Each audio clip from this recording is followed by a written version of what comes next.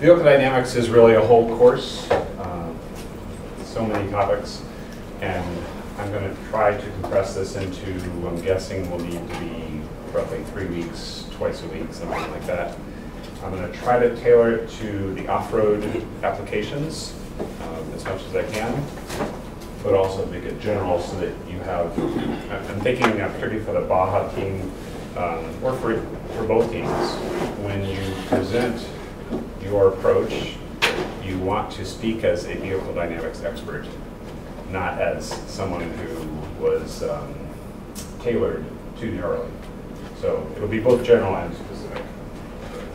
I sent some links yesterday, and those are just kind of warm-up kind of topics to get you going. It's hard to know where to start in vehicle dynamics, but a little bit on terminology and a lot on analyzing the car. First is a go-kart without suspension, and then we get into the suspension to see how what we learn as a go-kart applies to the suspension. Some real basic terms: wheelbase, front to rear, track from the center of one wheel to the center of the other, and you can have, of course, different tracks front and rear. Any questions before I actually dive into the first analysis? Okay, and so I've, for some of this stuff, I have good lecture notes written just in the past couple days, and for other stuff, we'll be making it up as I go.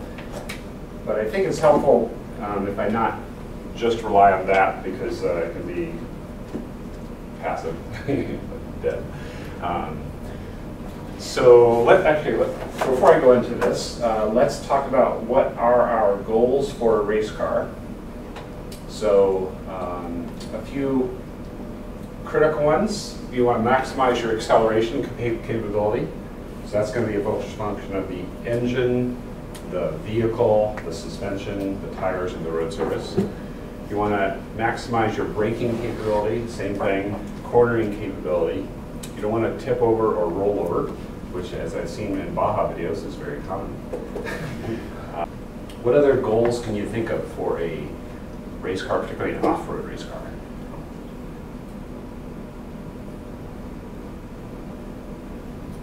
One that won't get stuck. Aha, okay. Doesn't get stuck. So what goes into not getting stuck? Suspension. And yeah, so what are the ways it could get stuck, and what are the attributes of the suspension that would prevent it from getting stuck or cause it to be stuck?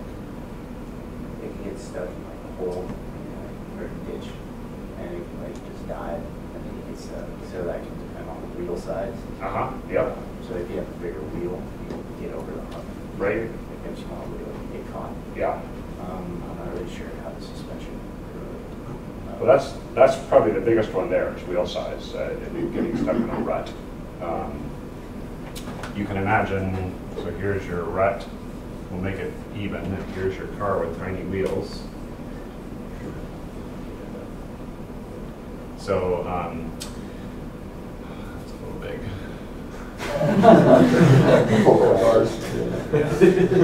So when it gets to be about that size, if the wheel cannot drive itself out of the divot, then you have a problem. You also have an issue with, you can imagine, ground clearance, right? If you have that much ground clearance, then that's going to be a lot different than a car that has that much ground clearance. Anything else about getting stuck you were thinking about? Just like the differential videos you sent, so like non-slip or lock differentials. So when there's high friction or low friction surfaces, or if there's like mud or some water, which there might be, being able to dissipate power to both the right and left wheel. Yeah. Like optimizing. Very good. So that was a differential. How many people got a chance to see the videos I sent, the link? Some of you. So make sure you do it at some point, because I think they're really good. See, in Southern California, we probably don't see this, but if you grew up in a snowy country or ice country, then almost all street cars have what's called an open differential, meaning they can, the front wheels or the rear wheels, if it's rear wheel drive, they can both transmit power and they can rotate independently of each other. So in that situation, if one wheel is on ice or has low friction, then the other wheel is always limited by the amount of torque that the one wheel can deliver. So if it's on ice, it has no torque, or 1 foot-pound. That means this has 1 foot-pound, and that means you're not going to go anywhere. So if you press the gas harder and you rev the engine up, then the inside wheel just spins. So that could get you stuck as well. Yep. What else would make a good off-road race car? Endurance. Endurance, okay. So what do you mean by endurance? Maximize the resistance of the chassis. The what? The resistance. Resistance, okay. The What about materials. resistance in what sense? We don't want the chassis to break. To break, okay, yeah, we don't want physical failure or things falling apart. Yep. What other ways could it fail, the chassis? It's a really big bump. That will bend the chassis or something. Yep, parts could bend, parts could break, shocks could blow out or overheat, tires could fail. Yeah, it's like the more linkages or the weaker linkages that you have are like problems. Uh-huh. Like there's that one video, like I don't know if this is the one you showed us, but one of the cars like hit a bump and like front wheel was completely like twisted sideways. Yeah. A Baja SE. A Baja SE, yeah. yeah. Yeah, these takes a lot of abuse. From watching, I've spent a lot of time watching the videos, and abuse is almost the main criteria you're driving for. Yeah, I mean, this stuff's important, but this will make you place well. But in order to finish, they have to be very well designed. That doesn't necessarily mean heavy, but it will mean carefully engineered and the metal in the right places at the right orientation. Anything else you can think of that would go into a good off-road race car? One of the videos I thought was pretty interesting was the sprung versus unsprung mass. Yep. And so keeping your unsprung mass as low as possible Mm-hmm. seems to be pretty important, Mhm. which is everything that is not just the main weight of the body of the car, like the suspension system, the wheels and everything, keeping that weight as low as possible. Yep, yep. So we'll talk, that's later, probably later today we'll get into sprung versus unsprung, but that was a good intro. The less unsprung, the better your wheel can follow an undulating road. The more unsprung, then it's like a go-kart, and you hit a bump and the whole car goes flying in the air. Okay, good, Les? Okay, so initially I'll just be looking at the classic questions: acceleration, braking, and cornering. What happens to a vehicle when it goes through these things, and how do we keep it from tipping over? Okay, and a lot of vehicle dynamics is real basic free body diagrams, drawing the right free body diagram, using your statics, applying the statics equations to this, and I'll actually be doing this today because you can learn things from these. So here is a classic free body diagram of a car under acceleration, and I'm doing rear-wheel drive cars. It's almost all race cars are rear-wheel drive. Some are four-wheel drive.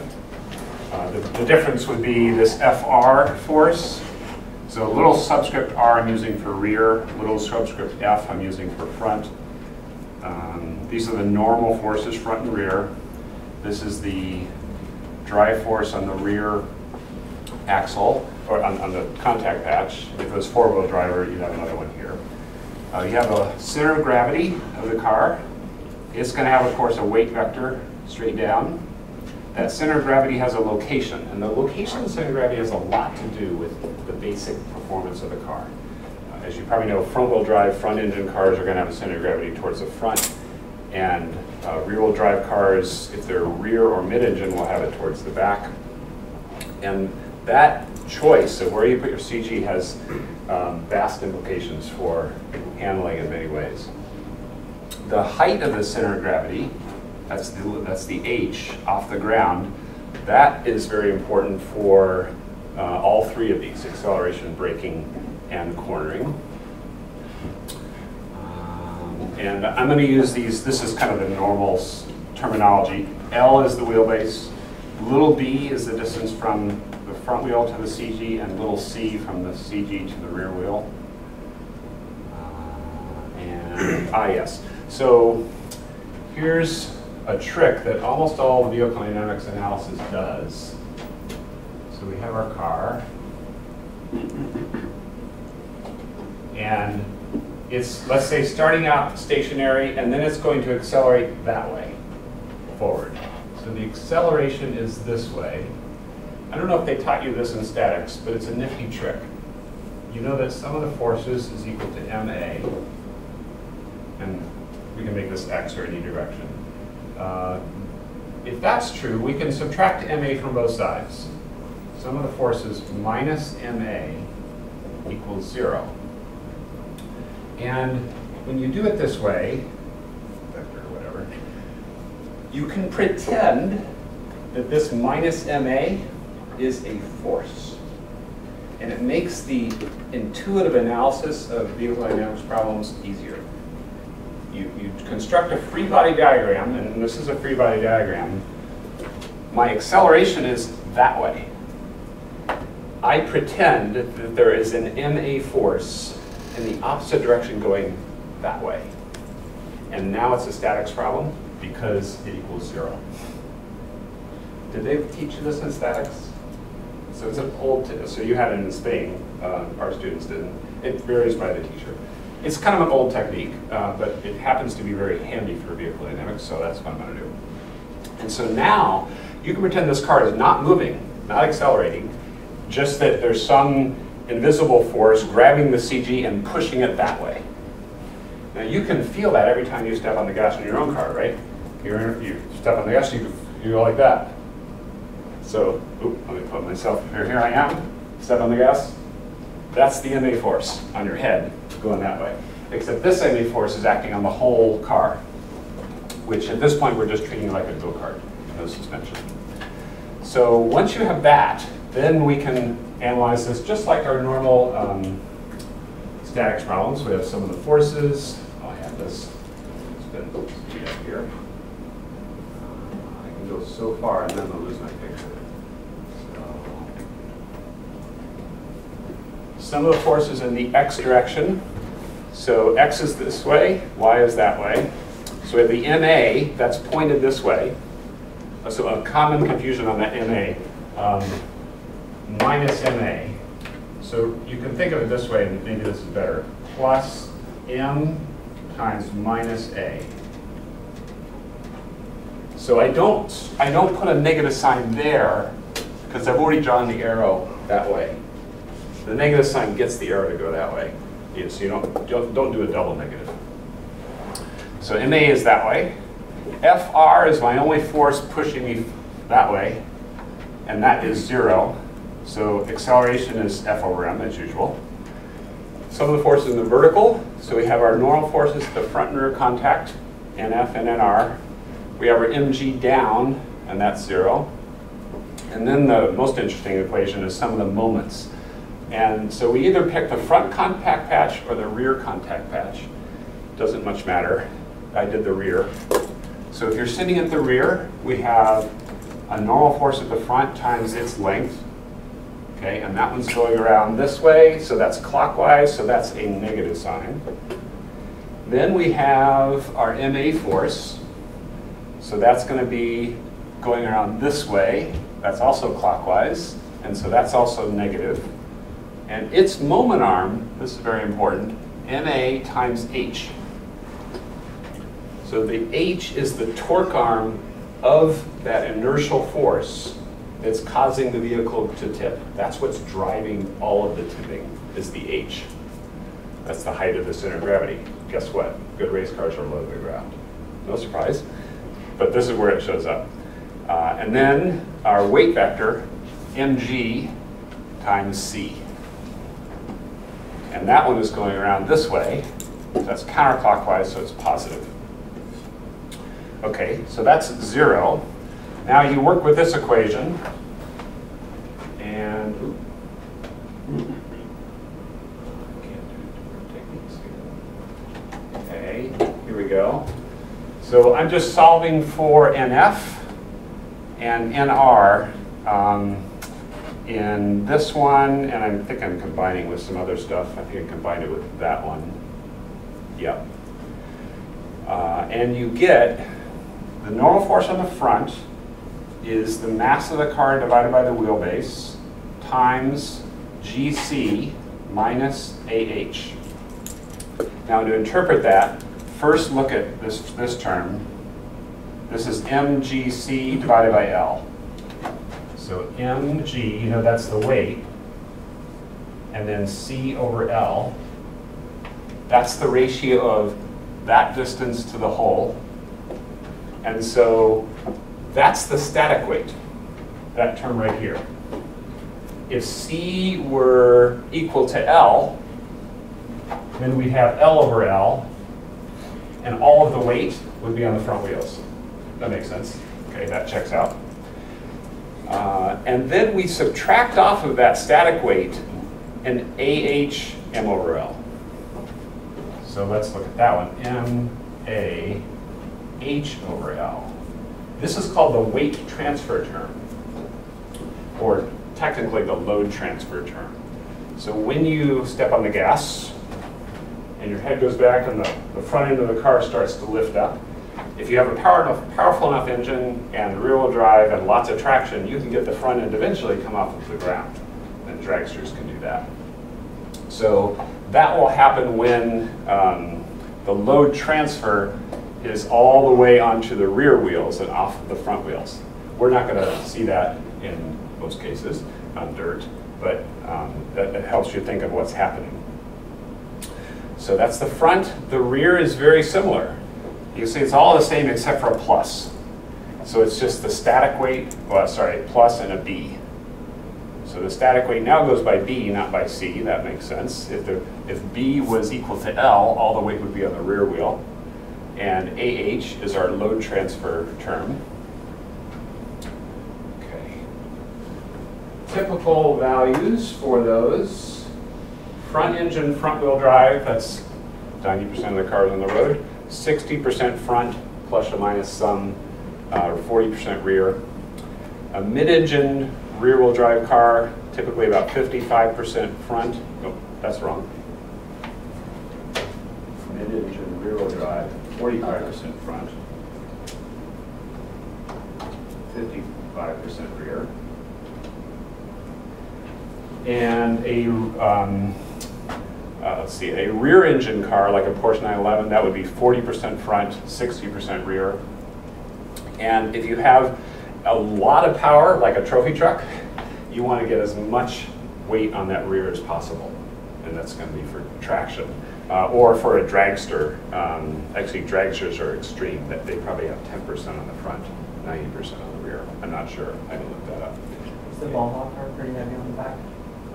Bajas, the numbers I've seen in the forums range between 45, 55, the competitive ones, and 40, 60. No, the more weight we can get to the back, the better. Depends on your design. Good question. There are two approaches, is from what I've read so far. It comes down to spool or differential. Spool or differential covers a lot of different decisions in the car, so which is why I brought it up so soon. The spool cars actually want less weight on the back, so you can slip those rear tires easier.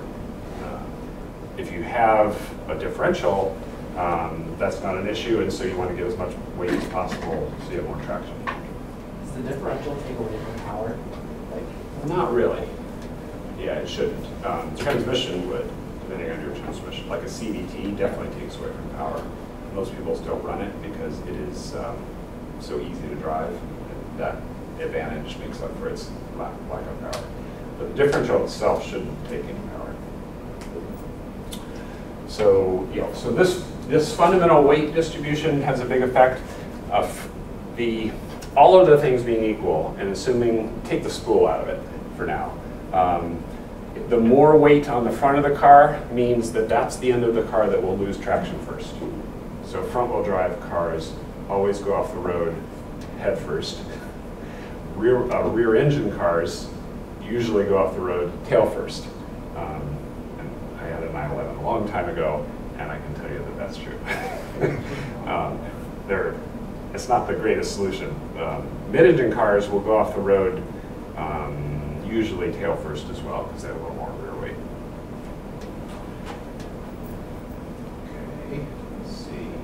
So we want to do a couple things. Now that we have those equations, one thing we want to do, particularly an off-road car, is maximize rear traction.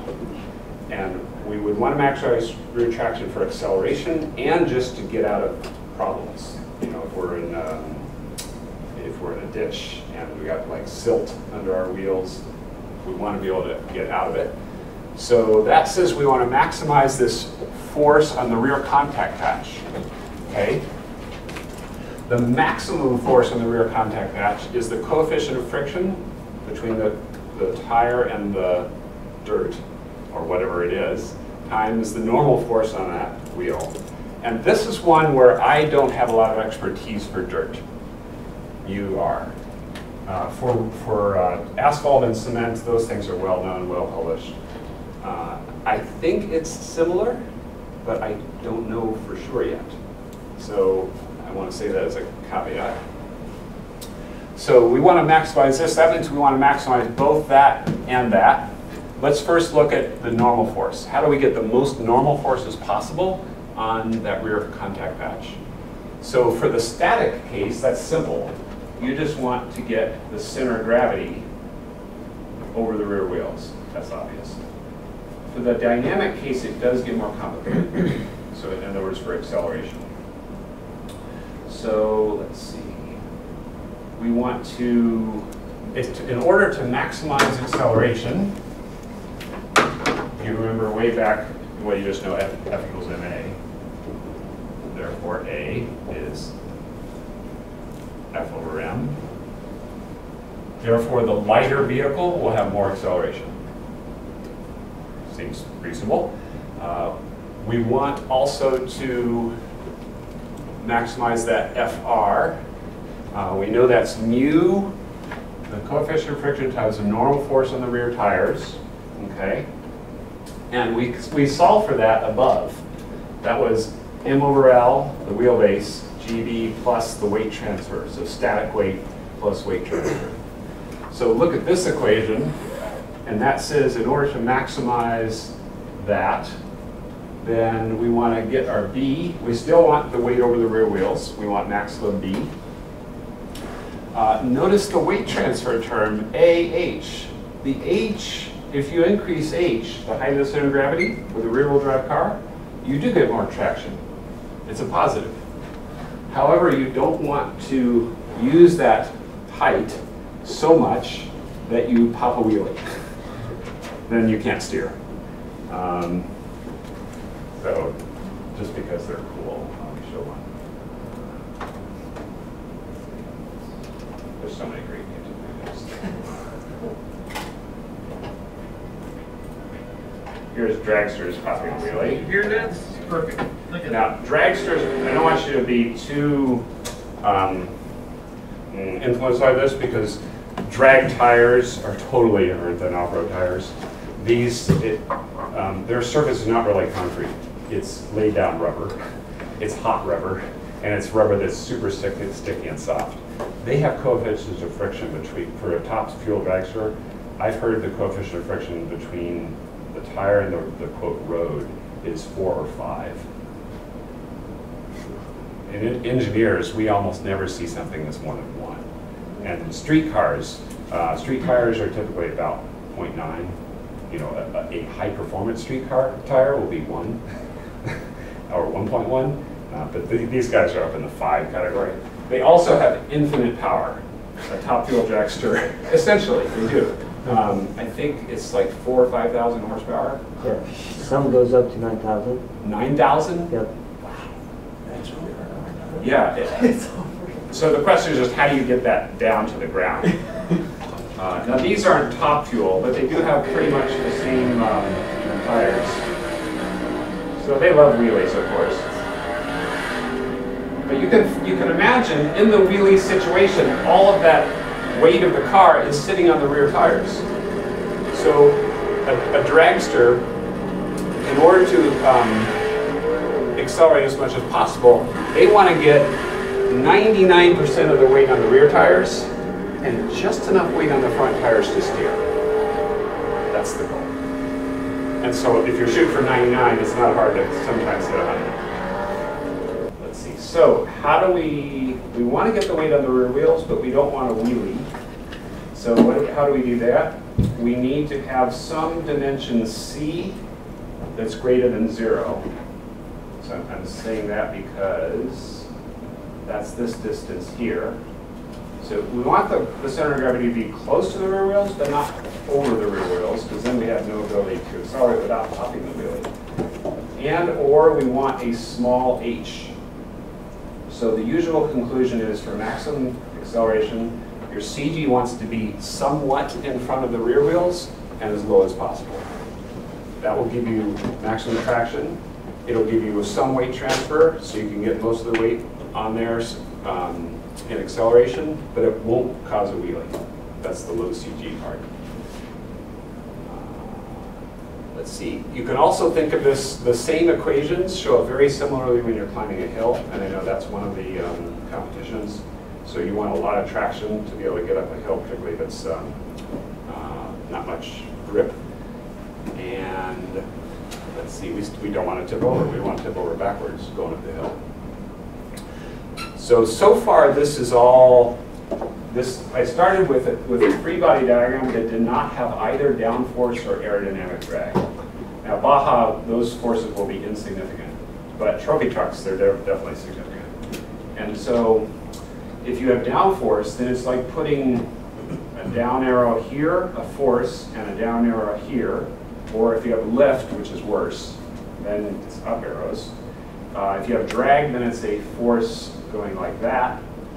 The drag vector will automatically put more force on the rear wheel than the front. It acts just like the MA does. The downforce depends on relative distribution. So the aerodynamic designer will try to usually get both front and rear downforce, but they usually want more rear to keep the car more stable. If your rear gets loose, that's much more of a problem than if the front gets loose. Now, there's sometimes a confusion, at least in lay people. They think there's like this saying that goes around, don't you want more weight so you can get the tires to grip more?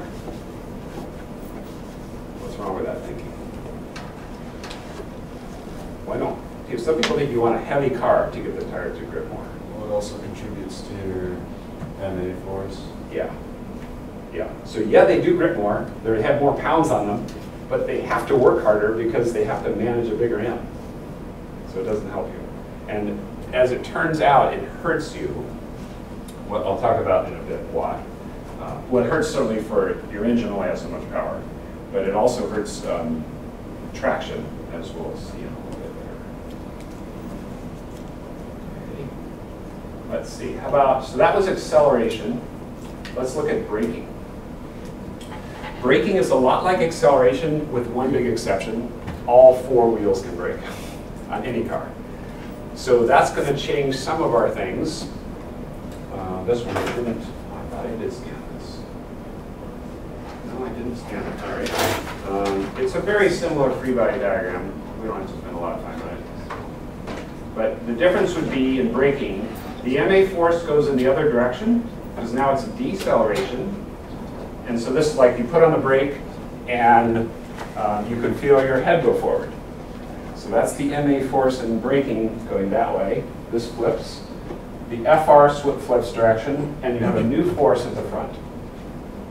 Oh, I didn't mention before, when you did these sum of the moments equations, if you sum about the contact patch, which is most typical, notice that these forces always go right through. They have no moment contribution.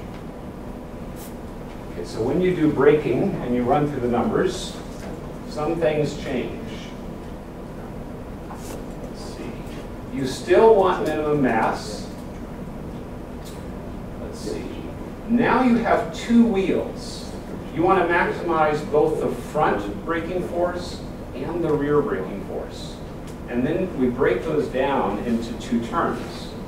There's the coefficient of friction of the front times the normal force on the front, the coefficient of friction of the rear, and the normal force on the rear. Now here's the thing about tires that is important, and this is where my knowledge of off-road tires is weak. I need to need to learn more. But for street tires, anytime you have rubber on anything hard, that coefficient of friction is not constant. When you took statics, they just gave you a coefficient of friction, right? And you just wrote down F friction equals mu n. And mu is always constant. That is not true for tires. What we see in tires is that mu is a function of the normal force. And here's a typical graph of this would be a racing tire. So this is coefficient of friction. With no weight on it or 1 kilogram on it, it has a coefficient of friction of almost 1.5. So that would be a pretty nice race tire. Probably like maybe like an Indy tire or something like that. As long as you have low weight, that coefficient of friction stays pretty constant, pretty flat up here. But as soon as you get more and more weight, you, so to speak, overload the tire, the coefficient of friction is dropping. So you're overloading the tire, and it can't give you back as much grip as it could if it were lightly loaded. So that, we need to now think about this equation right here. We want to maximize this, front and rear, mu n, and we have a graph that goes like this. Okay, so let's say we have a car that's 50-50 weight distribution. And let's say that car weighs 200 kilograms. No, sorry, let's say the car weighs 400 kilograms on each axle, and therefore on the front you have 200 and on the rear you have 200. Then both your front and rear tires are sitting right there. They have that much friction capability. You put on the brakes, now you're putting more load on the front tires, less load on the rear tires. So the front tires might be seeing 300, and the rear tires might be seeing 100. Now, when you look at a graph that has this kind of shape, the important thing is that the higher loaded tire, the front tires, have less friction capability. So if you're trying to maximize mu front n front plus mu n rear, rear in rear. The one that you care most about is there's two terms here. The term we care most about is the one where the end's the biggest. That's the front. That means this one that has 300 kilograms on it has a smaller end. So you're losing braking capability by overloading the front tires. It's not a even trade. It started out 50-50, and you had good high friction on both of them. But when you put more weight to the front of the car, you lose more there than you gain in the back. So, like another way to say it is, the friction only goes up a tiny bit to there, but it goes down more, and that's a bigger end. So that says we want to, if we want to maximize the mu and the braking performance, then this is the conclusion. We want more B and less H. And that makes sense. We want to see the center of gravity more towards the back, not 50-50. And again, we don't want H.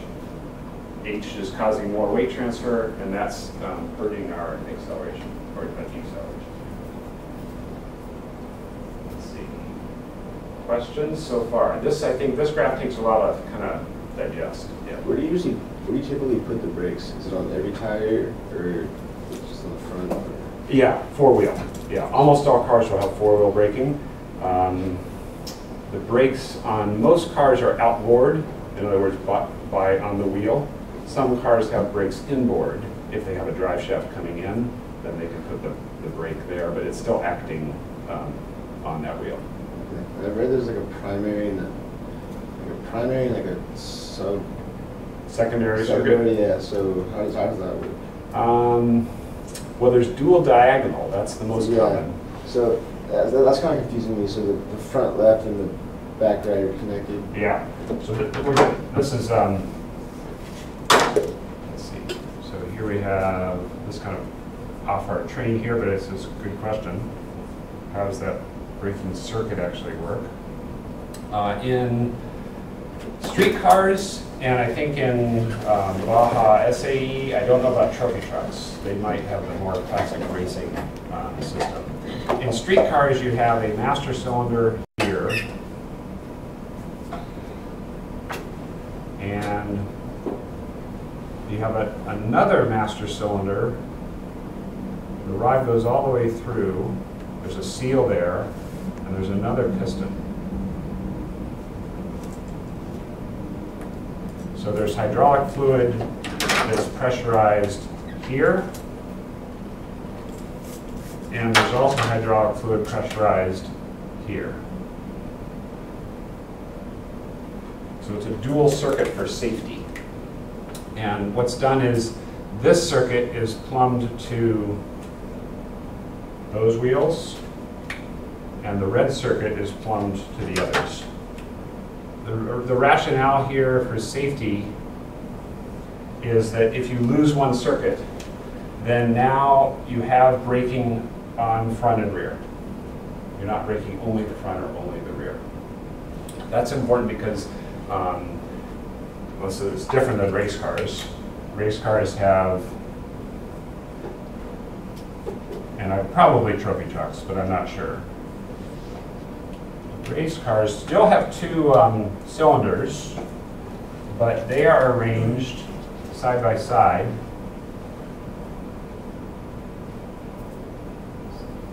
Cylinder, fluid. Okay. Then they have what's called a balance bar, and then your pedal pushes somewhere on that balance bar. And so these have a front circuit and a rear circuit.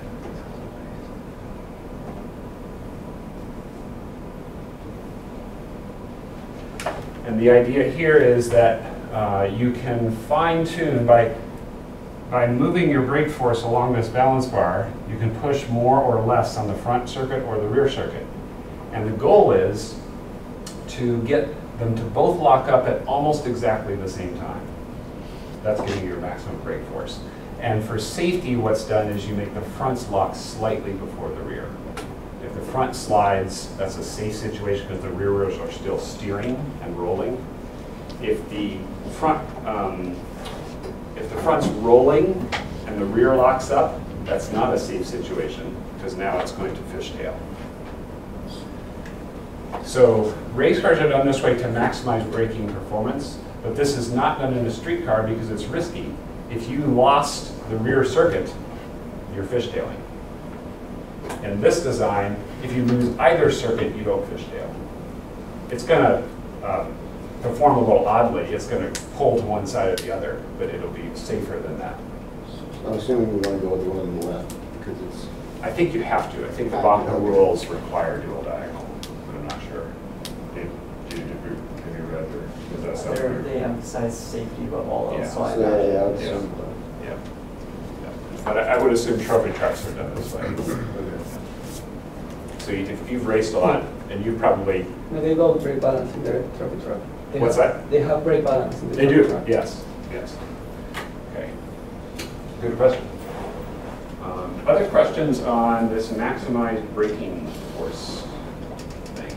I know this is, in some sense, it might seem kind of like I'm going a little over-analytical, but two things. One is this is an engineering class, so I want you to be able to do this. It's not a garage project. And two is I'm starting with these because this kind of analysis you use over and over and over in racing. And it's not hard stuff, but you need to be good at it so you can do it. I have a quick question Yeah. on the braking. As I read on a couple of forums that one of the most common failures that a lot of these cars see is braking. It's very difficult for them to get it to work. Do you know what are some of the common things that usually go wrong with the braking system? Is Do you know off the top of your head, are there some big issues to look out for, or? In Baja, I haven't seen, I haven't searched for that yet.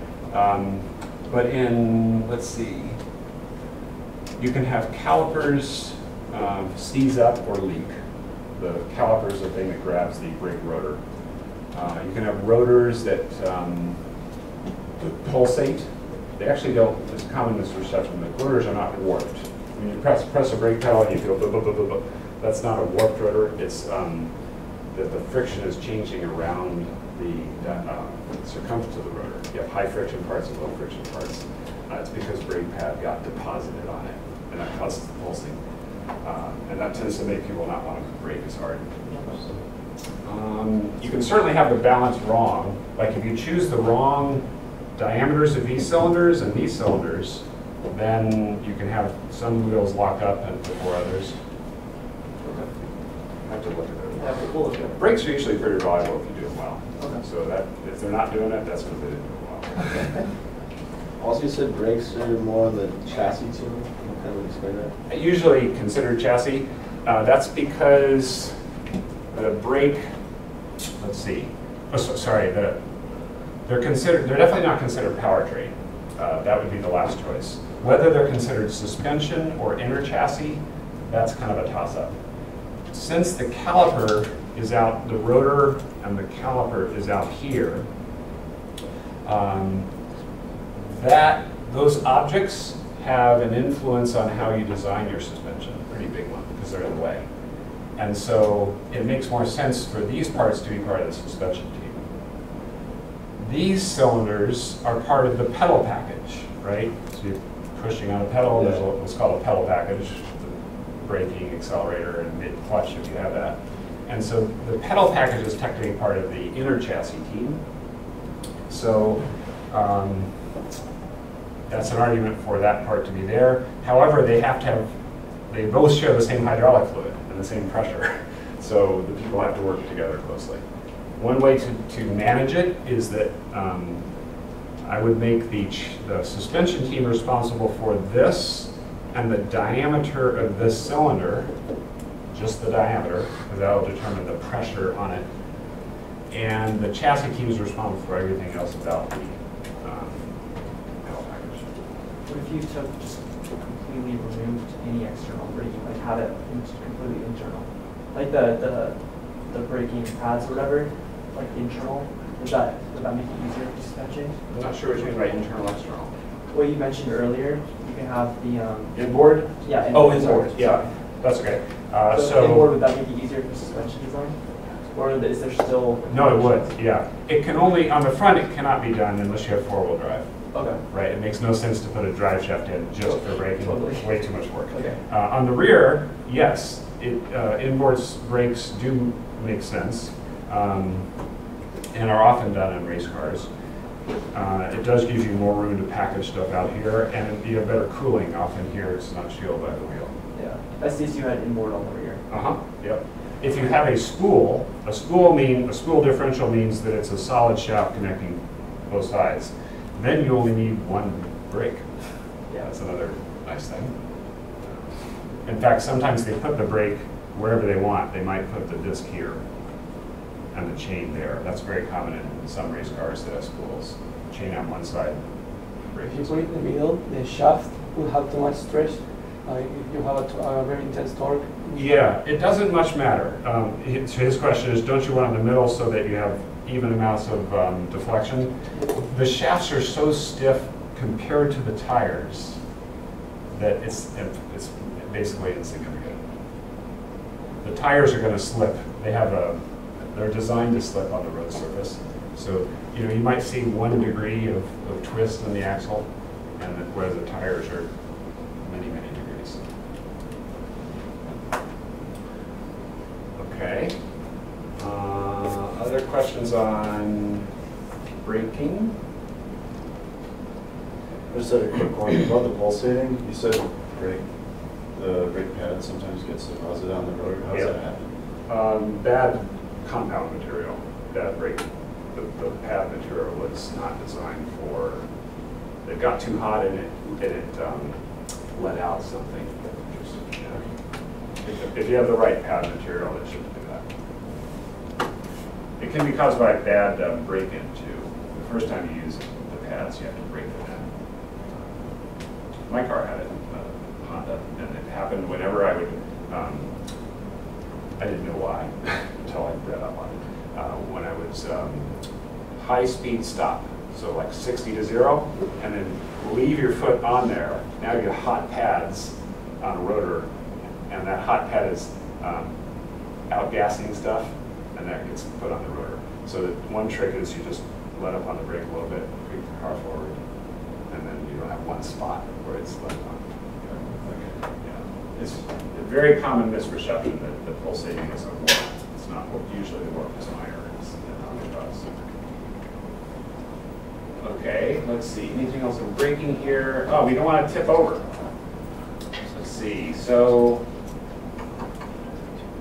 we want to not tip over.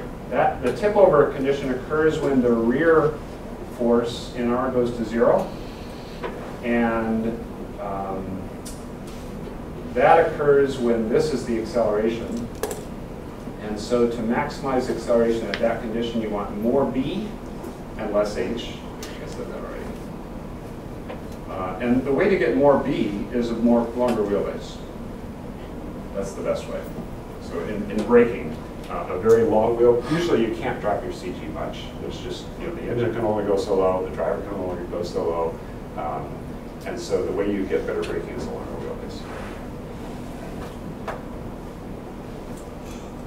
Okay. So far we've done front and back. I was going to do lateral next, but let's take any other questions we have on acceleration and braking before I go into lateral, because that's a whole other can of worms. Anything on acceleration? I don't know if this has to do with acceleration, but in the videos with the cars sitting up, they have really wide wheels, like in the rear, skinny wheels in front. What is that effect? Yep. So this curve here, the tire curve, this one, they are trying to push it out further.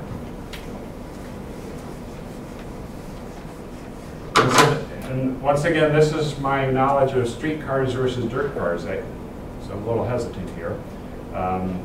If you have, let's say, a tire that is 8 inches wide, then it might have a curve like that. This is mu, this is n. And so this is the 8-inch wide tire. A 10-inch or 12-inch wide tire might have a curve. It'll start the same because it's the same rubber compound.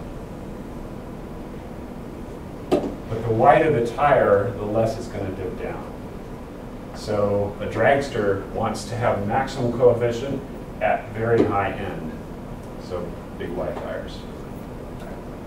Is that just because the larger tire is like inherently more load-bearing capacity?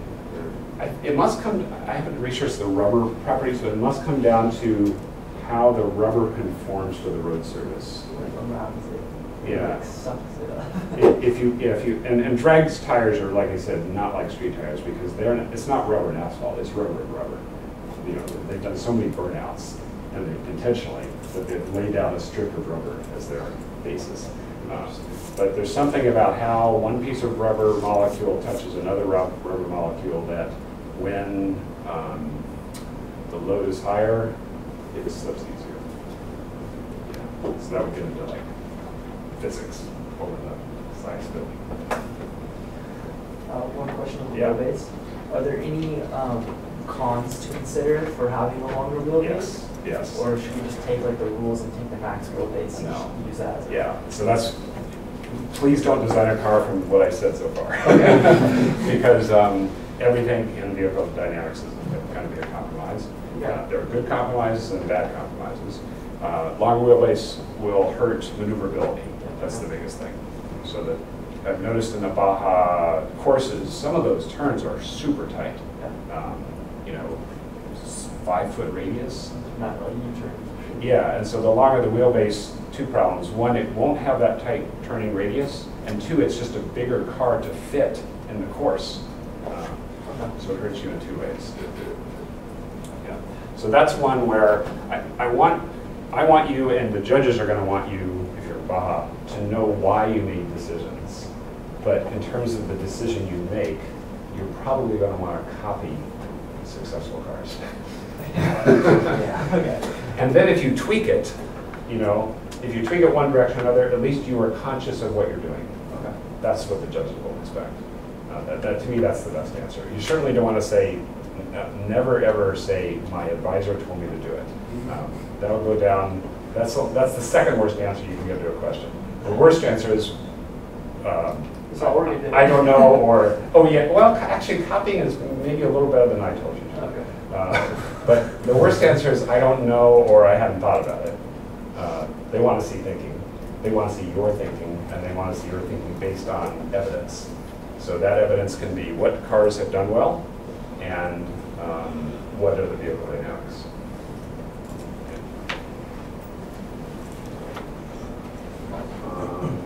Let's see. We had a nice talk about braking and other issues. I'm trying to think of other things that have to do with acceleration. Maybe we'll just touch a little bit. This FR, for a trophy truck, you got 800 horsepower. You have no problem generating that FR with any gearing. Any transmission is not going to matter. They can probably break those tires loose, I would guess, up to 100 miles an hour. I'm just guessing. But for Baja, you got 9 horsepower. 9 horsepower at the engine, then the CVT is going to lose 20–30% in some cases. It's about 90% best case. The rest of the transmission will be pretty efficient. So you've got 6 or 7 horsepower at the wheel. So your gearing is going to be a big deal. Getting the gearing right. And that, as I read more about it, I think the transmission is a bigger deal than I thought it was. Since it's a low-speed course, top speed I think is 35 typically, from what I read. And there's a lot of hairpin turns. So the problem is, how do you get that horsepower to generate a big FR? And that means a lot of reduction. That means, let's see, so like on a bicycle, the bicycle's opposite. So the engine is going, so here's the engine. It's going 3,600 RPM maximum. There's a governor for that. And here's your rear wheel. If the rear wheel went 3,600 RPM maximum, that would be like 80 miles an hour.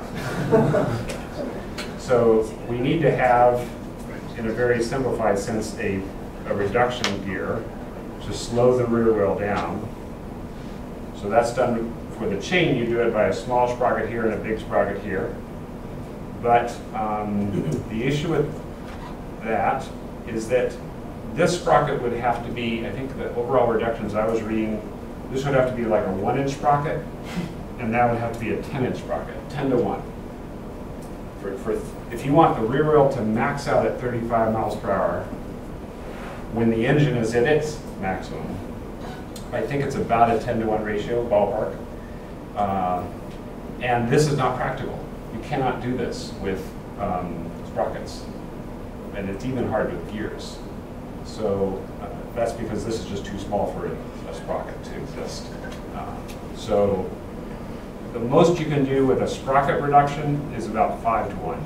And that's also true for gears. So that means that you're going to need what's called a double reduction. So you go from little sprocket to 5 times bigger sprocket. Then on the same shaft, you have another little sprocket going to 5 times bigger sprocket. And that will give you, no, that will give you 25 to 1, sorry. So maybe you do like 1 to 3 and 1 to 3 or 4 or something like that. That'll give you 10 to 1. So that is a little involved. So the point of this is that, let's see, now I have to get a powertrain, but this kind of maybe taking us away too far, but suffice it to say, you will have to choose your gear ratios carefully, and that's to maximize that FR. So this is all despite putting in a CVT that's always changing? The CVT, I think, is good for about 3 to 1. The CVT, so CVT is constant, continuously variable transmission. Continuously variable transmission, CVT. And it has these, maybe there's here, how a CVT works. That's good.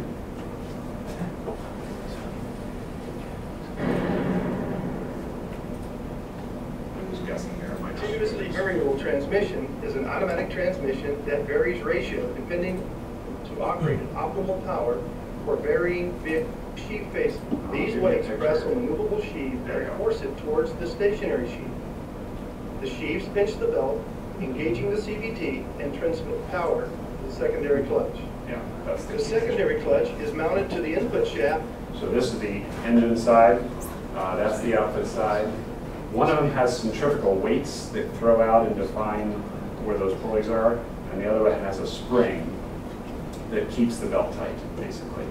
And it's the relationship of those throw-out weights to the spring that determines how it engages and disengages. So you can see right now, I think the max ratio is about 3 to 1. So 1 inch here, 3 inch here, something like that. But then the other side of the ratio is typically about 1 to 1, maybe a little bit of what they call overdrive, where this is bigger and that's smaller. But I don't know a lot about CVTs. So you can get some of it from that, but I think they still end up needing to have, do they still need 10 to 1 on top of the CVT? I'm not sure. I haven't read enough. But it sounded, almost every car I saw did not have one. They either had a gearbox, which lets you do this stuff internally, or they had double chains. Same with gearboxes, it looks like the ratios are like 10.1 to like 13.2. Yep. Yeah. That's kind of the numbers I saw too. So you need both the gearbox and CVT? Right, if you did the CVT alone, you'll need something else. But if you just did your own like custom gearbox with like a 2-step thing, you Right. don't need a CVT? Yeah, you could do a manual transmission. I've seen some cars use, typically you don't do your own, you get a motorcycle transmission and cobble it in. Then you could probably get enough reduction just right in the gearbox itself. Maybe. I don't know, it depends on how it's made. Let's see, but most people seem to say that the driver skill required to operate a gearbox in this kind of a course, super tight, you know, but those that didn't see the, how many people have been on the Baja teams? How many people have seen a Baja course? Okay. But I mean the videos, yeah. So I mean that maneuverability course video I showed you, that was very tight. Yeah. I mean you've got a half second to make the turn, and so shifting. It seemed the conclusion seemed to be that it meant that your driver skill had to be so much higher. Yeah. So if you did so with the CVT, you would also put another. Yeah. Yeah. So. So there would be engine here. Yeah. Usually the CVT is done right off the engine. Yeah. And then, I'll show it up there. So I think it's CVT, 1 reduction, 2 reduction. That seemed to be what I saw. I could be wrong. So that's like kind of, but isn't the CVT already like a 1 to 3? Yeah, yeah. So maybe they, you know, I'm reading posts, and so maybe this was maybe this still needs to be 10 to 1, even with that 3 to 1. Oh, I'm not okay. sure. Oh, I see. Okay. I'm really not sure. How does the open spool play into that? Not really.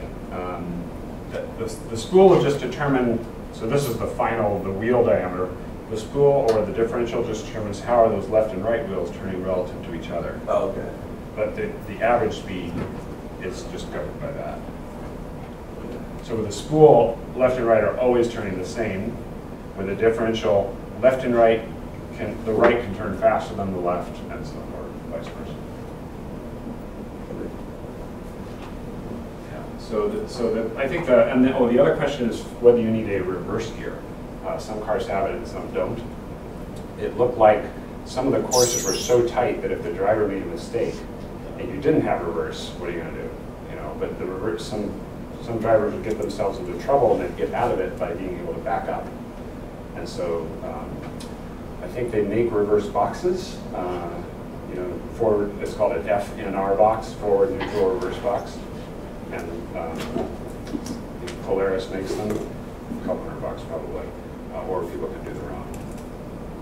Most teams said that doing your own transmission is a lot of work and high risk. The successful teams do it because they've been doing it for so long they can get it right. But a first-year team, that'd be a high risk proposition.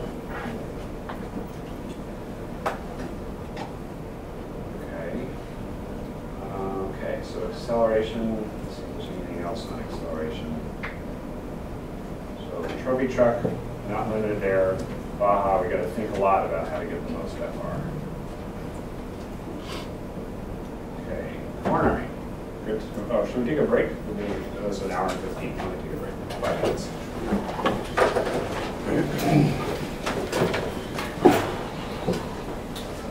What are your thoughts on spool versus differential?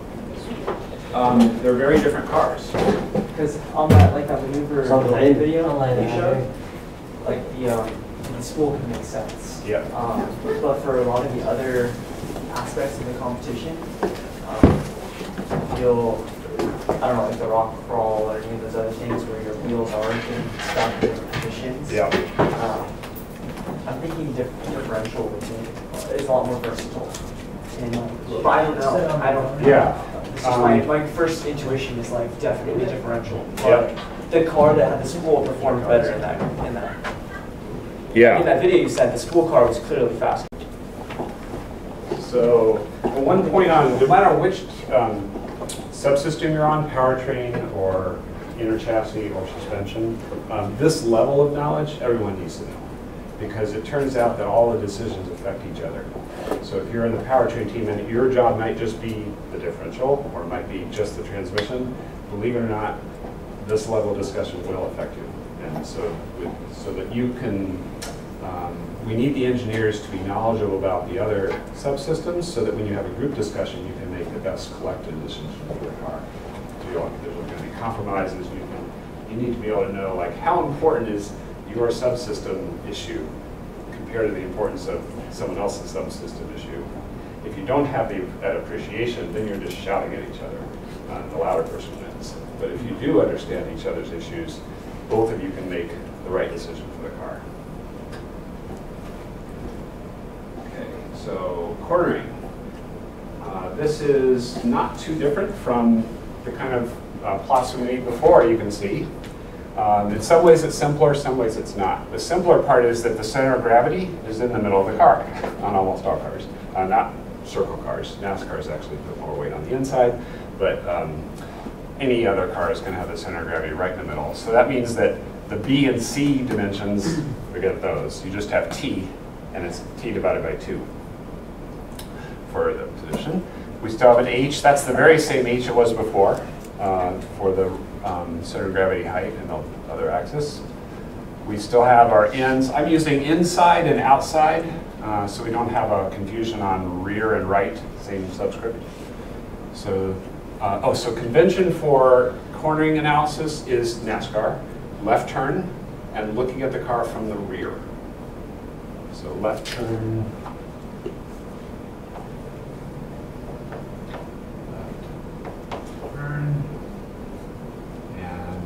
Rear view. So I will do all my pictures according to that convention. Not everyone on the web will follow that, but most of the race car people do. So let's see. So if we are going around, so you're the driver, and you're going around a turn like this, then you feel your head go to the outside. The acceleration is towards the inside. Right? That's the centrifugal acceleration necessary to keep you turning left. So the acceleration vector is inside by v squared over r. The minus ma force is that way. And so that's the force that you feel, your head feels pushing you to the outside of the car. And so now we can look at it just like another statics problem. We have our two normal forces. Now we have both an inner lateral friction force and an outer lateral friction force. The inner one has an inner coefficient of friction times its normal force, less than or equal to, similar for the outer. That's the diagram. If you had down force, then you have additional forces pushing down. So the M's would go up, but the mg would not. That's the beauty of downforce, is you get N, but you don't have to pay for it with mg.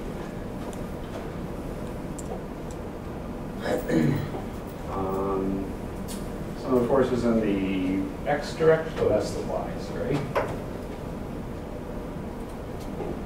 Fix these now. So that's just like before. Some of the forces in the lateral direction, NA and the two forces. Therefore, your lateral acceleration is the forces divided by the mass. And so if you are at the very limit, if your car is sliding, it's broken, or it's right at the maximum of its static friction, then the acceleration is going to be equal to that coefficient times the normal, that coefficient times the normal divided by mass. And so this is very similar to the braking case. Remember this? You have that same issue, mu n, and remember how we wanted both tires to be equally loaded? The same thing is going to be true in core. So we're here. If you sum the moments about the outside wheel, let's see if I can shrink this a little bit. Outside wheel, look at that.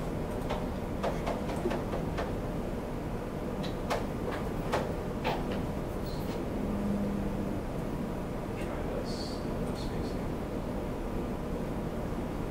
Get on one line. Some moments about the outside wheel, that's 0. So very similar to before. And here, so we got an NI times track. That's going around that way. So that one is NI times track. That's a counterclockwise, so negative. We got an mg, that's this force, the weight. T over 2 is the moment arm. That's going around positive. And then we have the minus MAH.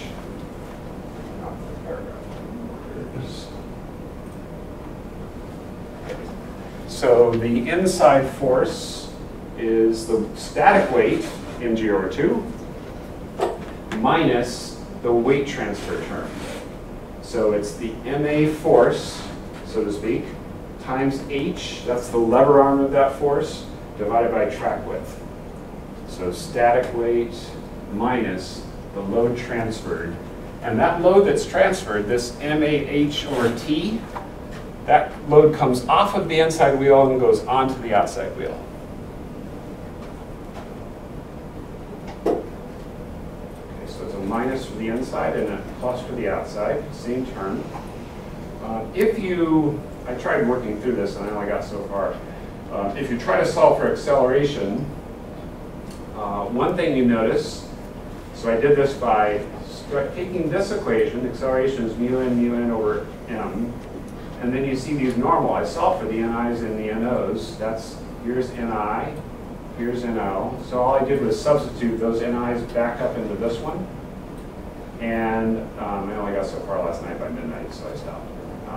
But what you do see is that, let's see, here's the first substitution. The m's, there's an m, an m, an m, an m, and m divided by m. So the mass cancels. So the first order analysis says that acceleration is not a function of mass, the lateral acceleration. But in practice it is, and it is because of the mu's. The more mass, the more normal force, the mu's are going to go down. The other thing to see about this turn is that, now, this is, yeah, like I said, I only got so far. I skipped and moved on. It's not, I don't think the outcome of this is critically important. The key things are you want less mass to get those to be high. The other key thing is to recognize this load transfer term, AH over T, is what comes off the inside wheel goes onto the outside wheel. Okay, so let's see. If we want to maximize lateral acceleration, and that's also maximizing cornering speed because of this v squared over r. So you want them for a given course, that is your given radius of curvature of the turn, or the driver's path. That's driver skill. Played that as well. We should talk about that. We want to maximize our v, and that means maximize the lateral acceleration a, which means we want that a to be high. The way to do that is to keep the two normal forces as equal as possible to maximize the mu, exactly the same as in braking. And the way we do that is by keep your mass low, keep your h as low to the ground as possible, and keep your track width as wide as possible. Just in and of this own analysis, those are the conclusions. The track width question has other problems to it, which we'll get into. And downforces, you get free, so to speak, force. You don't have to manage it. A brief word, since I mentioned it, the v squared over r and the a. So this is where driver skill comes into it, and what's called the racing line. So if you have a course, I'll do a very simple turn here.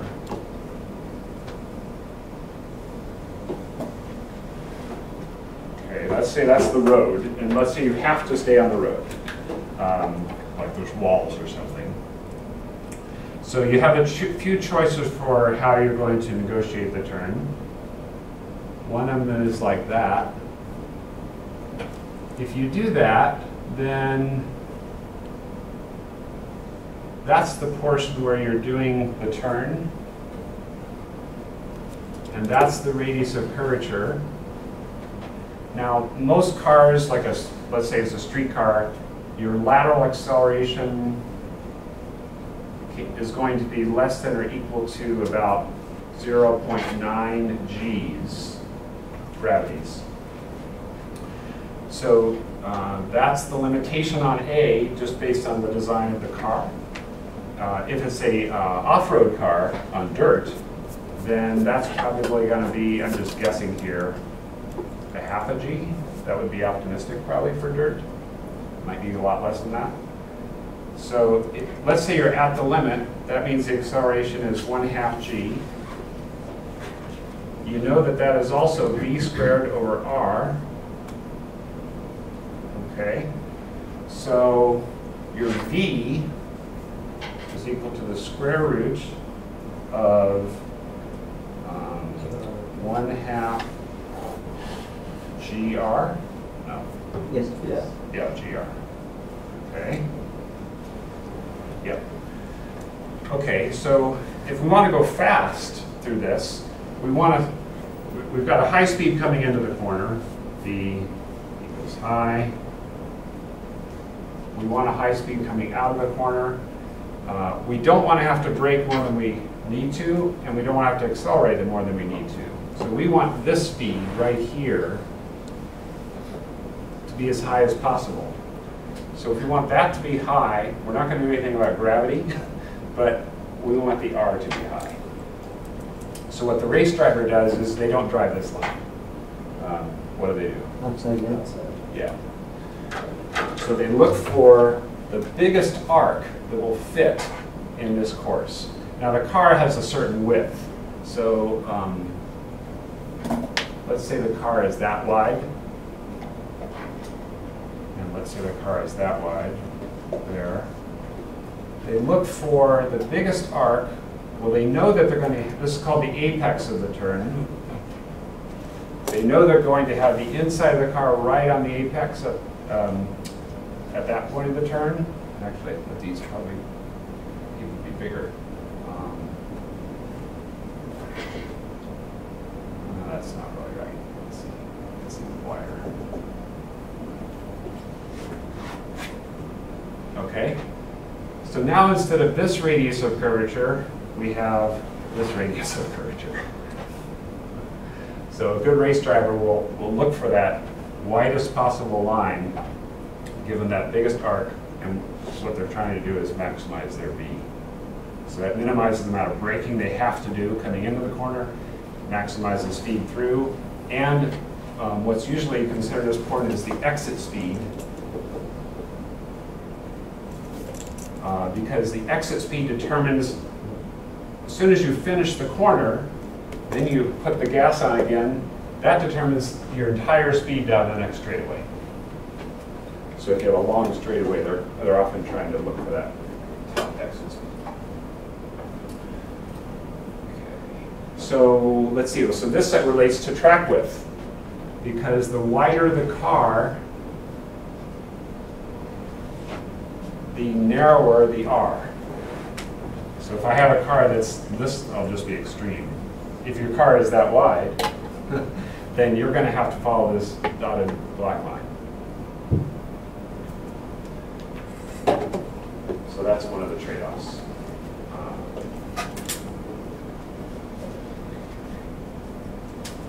Let's see. Questions on cornering, these kind of issues.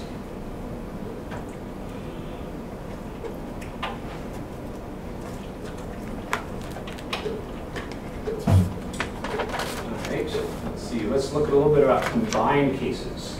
So when the driver comes into the corner,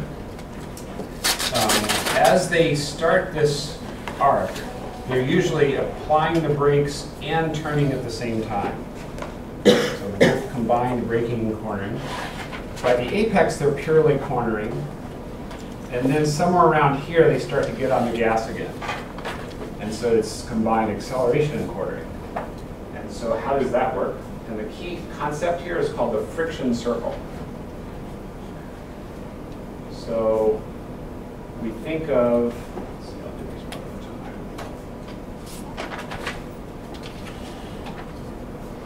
a time. We think of the tire,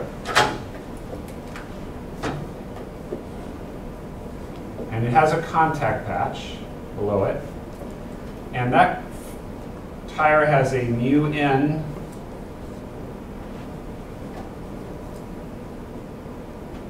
as its maximum friction. You can point that friction force any way you want. So you can point it directly to the right, directly in front, directly to the left, or behind. And you can also point it in combined cases, but its vector sum, if you're doing combined case, will always equal 1, or sorry, always equal mu n. So that results in a circle. And that's what we get with this red circle. So the red circle is the limit of tire grip, and the tire can be used all for right turning, all for acceleration, or any combination thereof, as long as you're not bigger than that red circle. If you're right on the red circle, you are at that limit of the tire. That's the ideal race driver. The successful race driver will be at the red circle at every opportunity.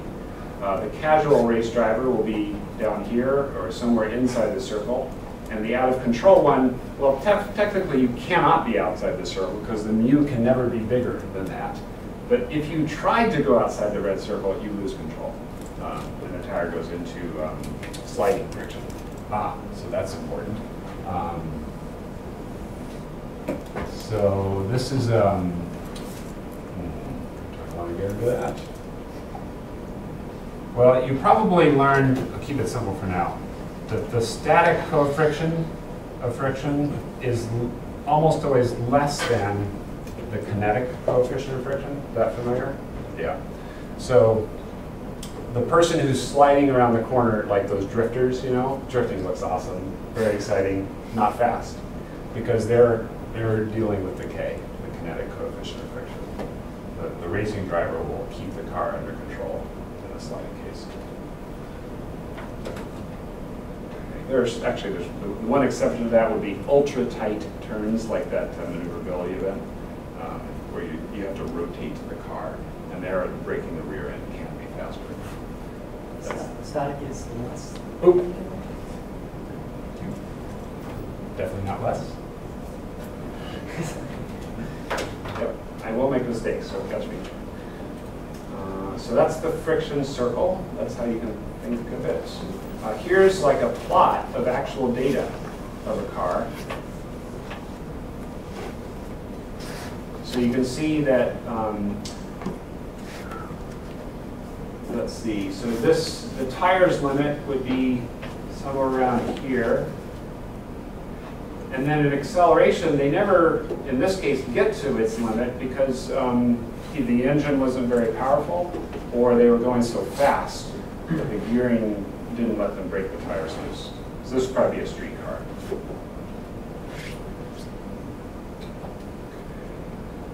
Okay, so that's combined. Any questions on combined cases of acceleration braking? Okay. Our next big topic is now we're getting into kinematics of the suspension and kinetics of the suspension. So do you remember the difference between kinematics and kinetics? Did they talk about those terms? So kinematics means motion.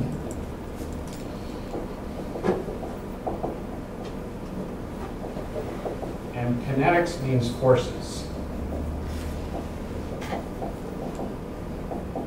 And moments and things like that.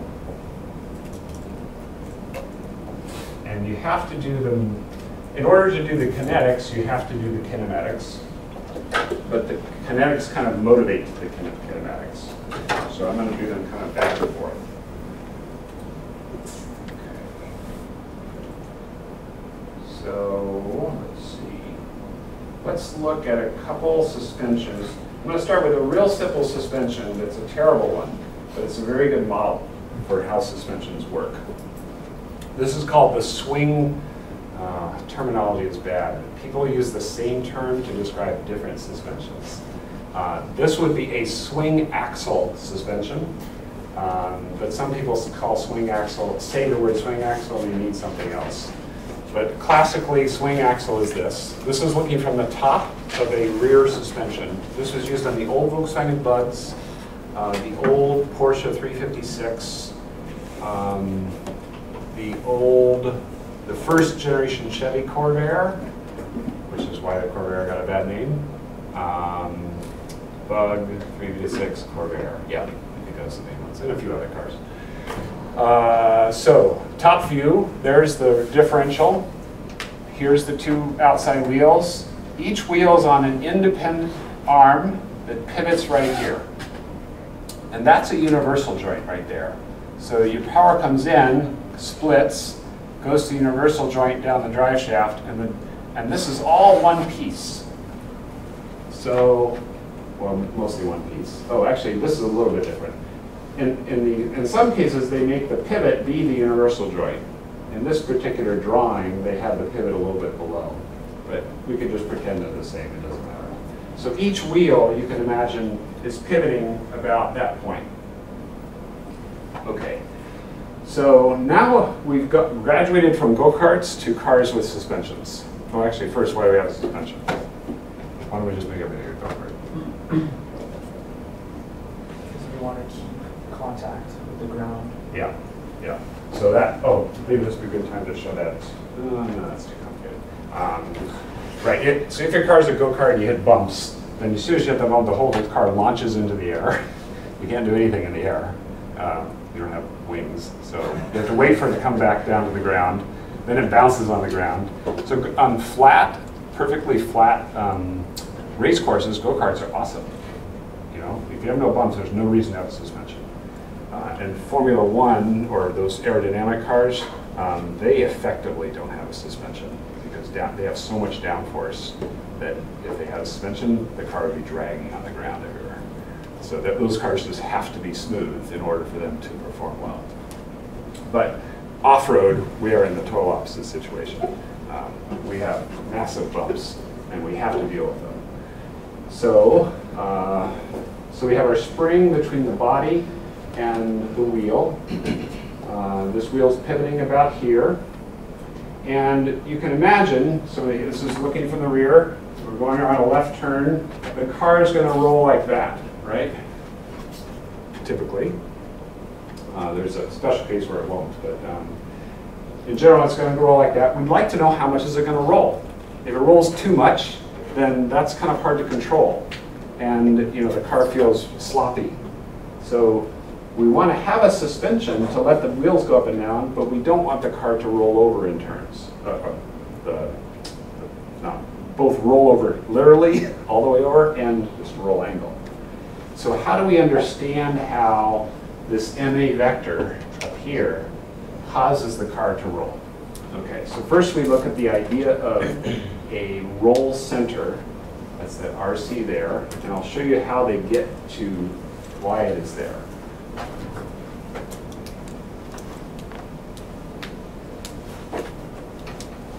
This is a terrible suspension, but it's the best one to understand roll center. And we'll talk about why it's terrible too. Okay, so let's draw that one. Tire.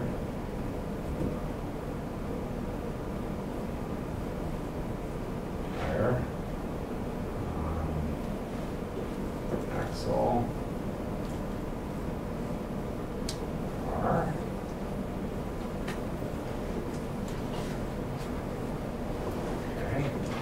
So for the moment, let me pretend that the tires can kind of pivot about their contact patch. Then you can now imagine, while this is an axle and a wheel, from a kinematic perspective, this is all one body. And you can imagine that there is a link right there. And that there's another link right there. So this is now a mechanism, a 4-bar mechanism. Pivot, pivot, pivot, pivot. The 4th bar being the ground. So let's see, how should we think about this? Let me pretend that the tire's pivoting here. If that's true, then this point at this particular moment in time can go that way and that way, right? Those are the 2 directions it can go. Same thing for this one. That can go that way and that way. So if we know that about these points, then the vehicle will have a center of rotation defined by these 2 arrows. Where will its center be? Down in the middle. And when you say middle, how shall I find that middle? What's that? Is it instant? Yeah. So if you know that this one is moving that way, that one's moving that way, the only way a solid vehicle can have 2 points going like that is for it to be rotating about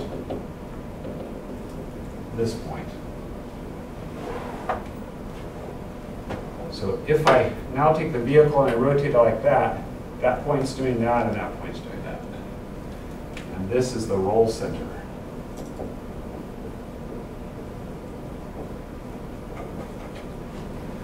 So the way you find the roll center of any car is you draw a line from the contact patch to the suspension's center of rotation. And then you draw another line from the other contact patch, from its center of rotation, where they intersect. That will be the roll center. Now this suspension is awesome for explaining this because this is a real point. It exists on the car. It's a physical thing. There's other suspensions where this is not a real point, but a virtual point, or an instant point. But the technique ends up being the same. Okay. Let's see. So here it is. Here's that swing axle suspension. Same thing I'm just showing here. This was a popular suspension in the 50s and 60s because it was so simple. At the time, constant velocity joints did not exist. They didn't know how to do them. So they had to do their axles with universal joints. And if you're going to have a universal joint, why not also use it as a suspension joint? So it's both a drivetrain and a suspension joint. Very simple. That's what Porsche did with his first bug. But it has major problems, which we'll talk about later. They're not very important for us. Okay, so let's see. So this is one suspension with its roll center. The front suspension will have a roll center based on its geometry, and the rear suspension will have a roll center based on its. And you can think of the vehicle having a roll axis. That roll axis, typically the rear roll center is higher than the front, but it doesn't have to be. Almost always, the center of gravity is above the roll axis. And as long as the center of gravity of the vehicle is above the roll axis, when you go around a corner, that car will indeed roll. It'll 1 degree or 5 degrees to the outside of the turn. There's another picture. This one illustrates the important point here is the distance from the vehicle's center of gravity to the roll axis. That ends up being called the roll moment arm. That's not going to make sense yet, but let me show you a few pictures so that it will.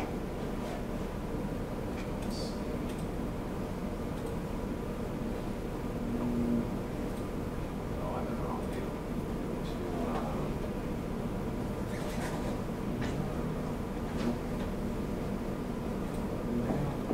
Yeah, that's better.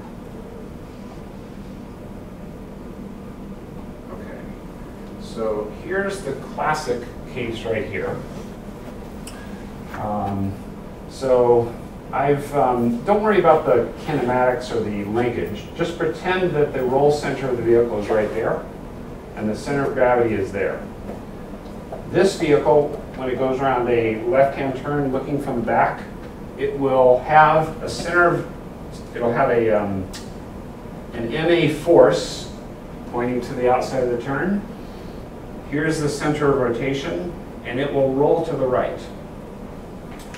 A cool thing is that if you put the roll center higher, if you move that point to the center of gravity, then as this car goes around a turn, this car does not roll. That's a weird idea, but think about it for a moment. Let me pretend that there's a different suspension. Not a, I think I can convince you that this is true with a different type of suspension. Let's do a beam axle. A beam axle like that. It has a pivot here. The car is here. So this car does not have any wheel travel. All this car can do is roll. And the center of gravity of the car is lined up right with that pivot. If I put a force, an MA force, on that center of gravity, and the pivot's at the same spot, that car doesn't roll. It goes around the corner flat. And even though this suspension is got linkages and all kinds of motion, the idea of this roll center is identical to this one. And if this car had a center of gravity lined up with its roll center, this car wouldn't roll either. And that's true for any kinematic. There's 20, 30 kinds of suspensions. The important question is, what's the dimension from the center of gravity to the roll center? What's that, what do they call it here? H, can't even read it. I'll just call it big H. That's the roll moment arm, and that roll moment arm will determine the tendency to roll. Okay, here's another picture. Same idea, the moment arm. Okay. So that motivates the idea of a roll center and why it's important. Now let's look at how we get that roll center with more complicated suspensions. So the most common suspension for a race car on the front of the car is called the double A arm, or double wishbone, or double wishbone short long arm. There's other names for it. And it has a tire that has a linkage in here, a pivot, two chassis pivots, and basically two links here and here. So you know, pretend that the car is stationary for a moment. The wheel moves relative to the car about these two lengths, and through a very similar analysis as this one, you can show that at this moment in time, the wheel is moving about what's called an instant center right there. Now that is not a real pivot, it's just a pivot for this moment in time, because as soon as we move the wheel a little bit, the instant center is moving as well, because he's pointing different directions. That's why it's called instant or virtual, instant or virtual center. And so if you take that suspension and you want to find its roll center, that red dot there is just like this point here. And so all we have to do is, I think we've got it here somewhere. There we go. Kind of doing this out of order, but here as I go. This wheel has an instant center here. That wheel has an instant center there. So now once you know the instant centers, you forget about the linkage. All you pretend is that this wheel is rotating about that point. And now you draw the same line, the same link I drew there, between the contact patch and its instant center. And then you draw, for the other one, there, the intersection of those lines is now the roll center for that vehicle. How many got that? That's kind of abstract. Once you've done this a little bit, you realize that as long as you're working in the straight up and down case, in other words, the car hasn't rolled yet, it's a symmetric system, so you don't have to draw the right side. You just draw the left side, draw the center line of the vehicle, and it's wherever this one crosses the center line, that's your roll center.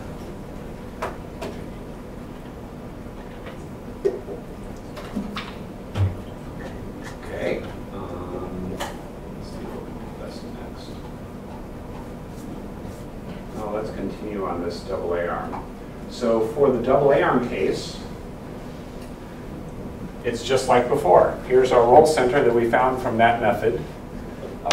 Here's our center of gravity. It's got an MA force applied to it right there. And we have this B, which I called H before.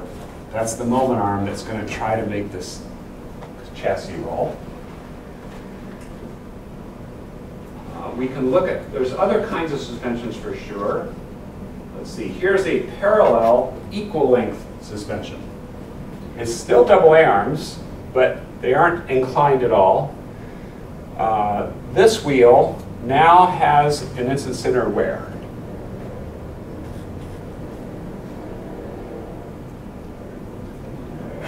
What's that?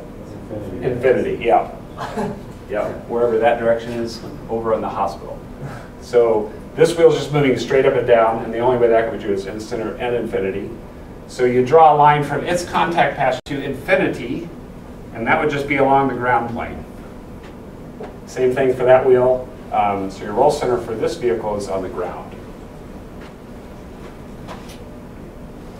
Okay. Let's see.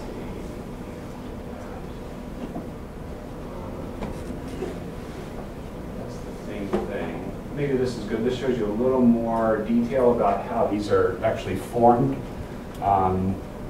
Tire, rim, that's the hub right there. That's a brake disc. This is called either the spindle or the upright or the knuckle. It has lots of names. Ball joint, and then inner pivots to the chassis. The A-arm suspension is really nice because it gives you very good control over the roll center. You can put it where you want it. You can also control the angle of the tire as it moves through space. But let me mention a few other types of suspension so we get a feeling of how to deal with them. So this is called the trailing arm suspension right here. And this is a top view of a rear suspension. This is almost used in a rear. I don't think it's ever used on a front. It has an arm that grabs two pivots here and here. So this wheel will always move straight up and down. And so it is doing an arc as we come out of the board, but from a rear view, this has the same instant center and infinity as the parallel arm one. And so this one will have a roll center at the ground plane. This is not very popular, but this one is fairly popular. This is used on, let's see, first big car, popular car was Porsche 911 to use this. Later Volkswagen Bugs used this. The later, no, not the Corvair, they did something else. Porsche 911, Bug, BMWs. BMWs have used this since the 2002. So this is called the semi-trailing arm suspension. And the big difference is that this inner point is not directly over, it's here. So maybe you can imagine as this wheel goes up and down, it doesn't stay vertical. It changes its angle, its camber angle, as it goes up and down. The way you analyze this one is you take this line, it goes, you draw it until it hits the axle center line, and that is the virtual center of rotation of that wheel for the purposes of instant center calculation.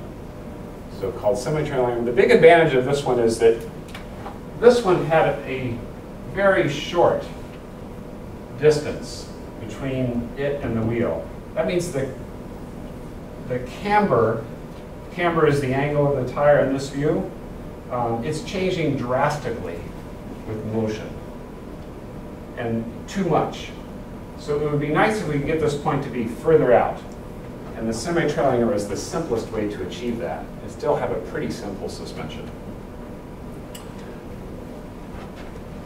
Okay. Let's see. So semi-trailing arm.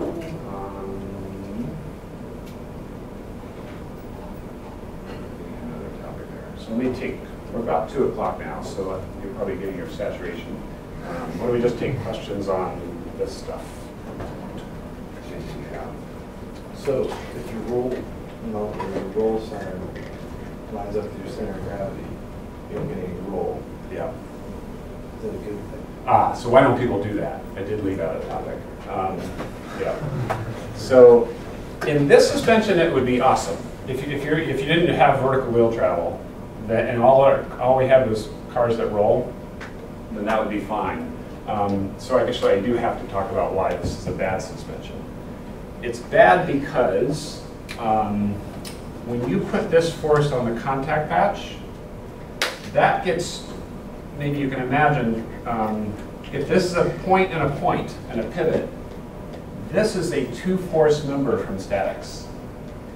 In a 2-force member from statics, the forces in this member have to be directed along its line of action. So this force ends up creating what's called a jacking force there. Oh, I didn't do that very well. Yeah, there we go. So you have your your cornering force, the cornering force creates a jacking force that is directed along here. That force gets transmitted right through the link to there, and this force picks the car up. So you might be able to imagine if this car goes around a corner, this wheel ends up getting tucked under the car, and the car falls over the wheel. If you don't believe me, I can prove it. Swing axle tuck under. The phenomenon is called tuck under. It happened to the swing axle particularly badly. There's a good picture. See that wheel? Starting to fall underneath the car. There's one. And when the and you can see the rear of the car is raised up, right? So that's the jacking force. It's lifted the car off the ground higher than it should be. And if that continues, and it does continue, let's see if we can find a Corvair.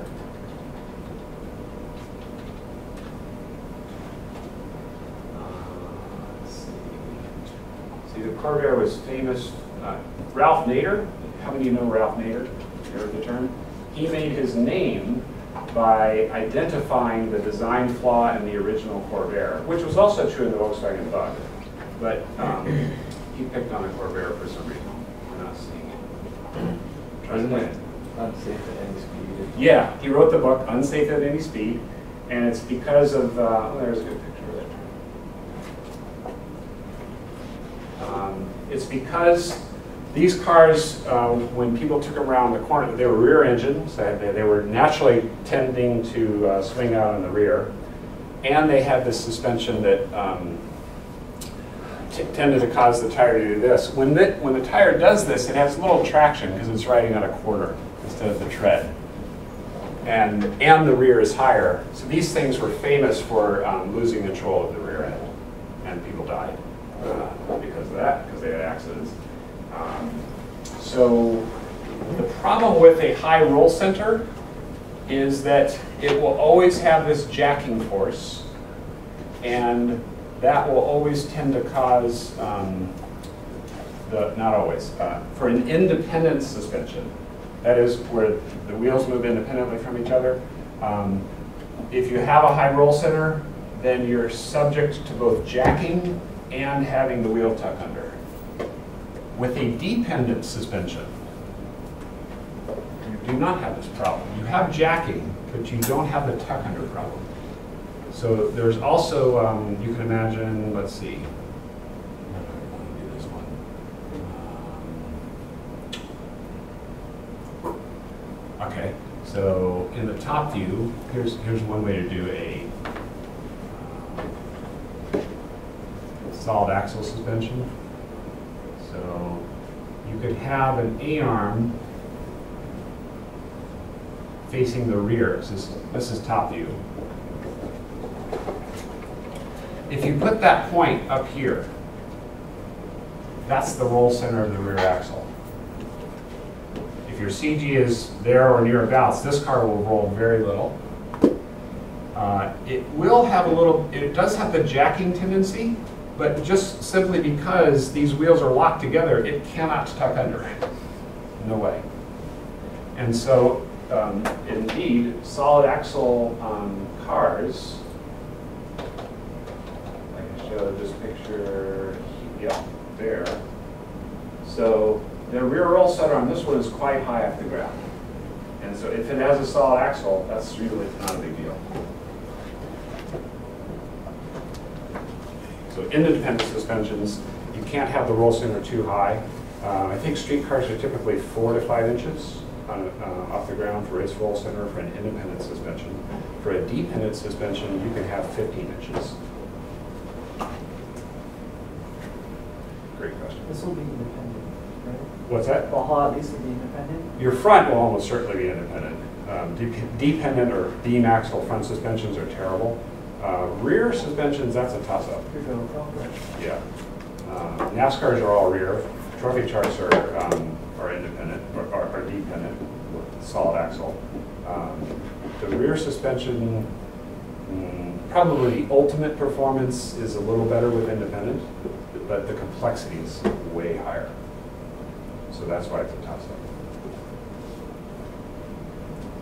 Not a toss-up, but unclear. Your team will, that'll be a question your team will need to wrestle with. You're still aiming to get the roll center as low as possible. Not as low as possible. If you put it at ground level, then you have zero jacking, but you have a big roll moment, so the car will roll a lot. So the idea is get the roll center, we're done. Get the roll center high enough that you minimize the roll moment arm, but not so high that you have jacking. And so for independent, it seems like around 5 inches is a good number for street cars. For off-road, since you have low cornering forces, you probably can go higher. You're on dirt.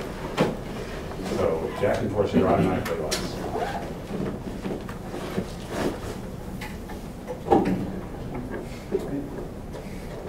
Okay, so Friday at 3:30.